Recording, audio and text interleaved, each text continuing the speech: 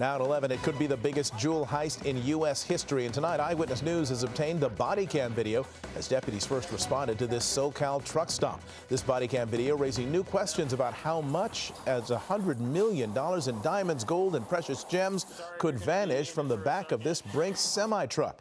Eyewitness News reporter Leanne Suter joining us now with that new video and what it's revealing tonight. Leanne. Mark, that body cam video capturing the moment the Brink's guards realized just how many bags of jewels and gems were stolen in the brazen heist fit for a Hollywood movie.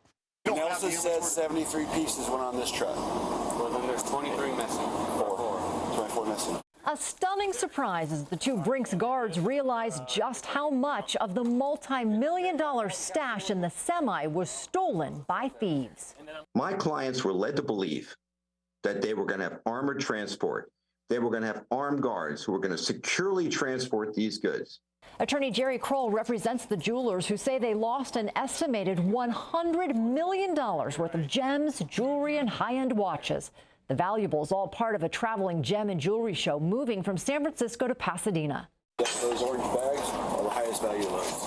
And that's exactly what the thieves went after. It happened last July when the guards stopped at a truck stop in the Grapevine. One guard sleeping in the semi, the other went in to eat, returning half an hour later to find the lock on the back of the truck missing.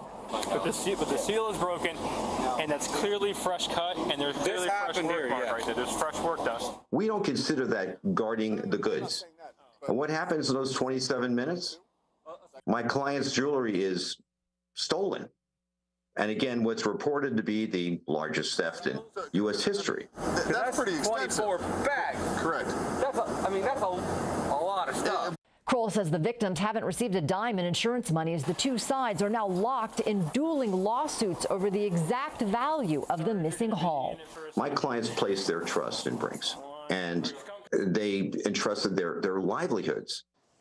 The deputies in that video say it's clear the thieves knew exactly what they were after and when to strike. So far, no sign of the missing jewels and no arrests. The Sheriff's Department and the FBI still investigating.